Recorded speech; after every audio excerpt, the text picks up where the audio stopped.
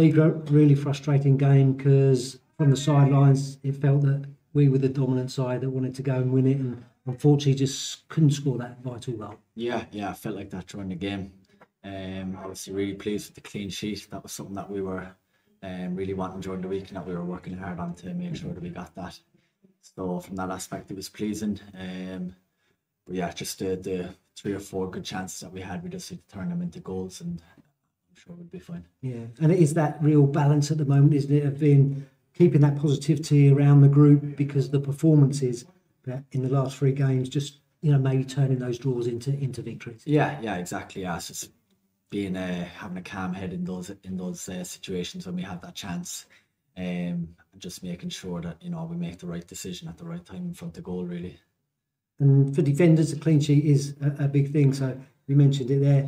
It's a positive, and it is now something we can build on into the Easter weekend. Yeah, definitely. Yeah, I think today they kind of came here with a game plan to stick things on us. They had big throw-ins, set pieces. They were a big team, aggressive.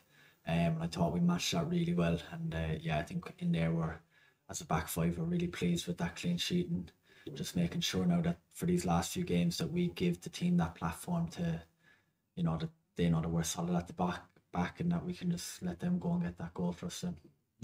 As a centre half, personally, was that last couple of minutes a little bit nervy with them throwing a few balls into the box just in that last few? A little bit, yeah, but I'd like to think that that's why I'm here, and that's why they've brought people like me, like Hawley, to the club, that in those situations we have to stand up and I think use our physicality, and I like to say we did well in those situations then. And obviously the new manager's been in place for a little while now.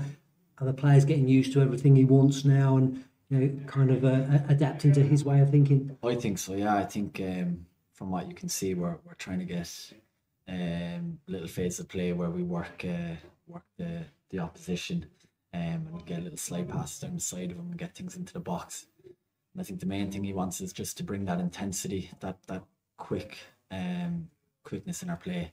I think today you can see it in drips and drabs, but it's just making sure we're doing it a bit more consistently.